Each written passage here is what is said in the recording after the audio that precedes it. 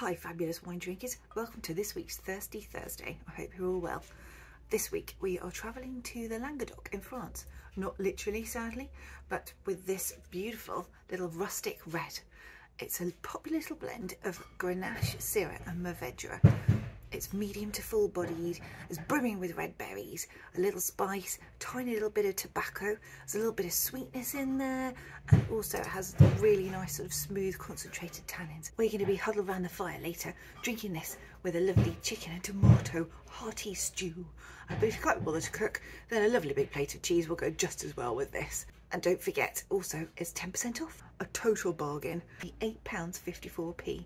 So, happy drinking team. See you soon.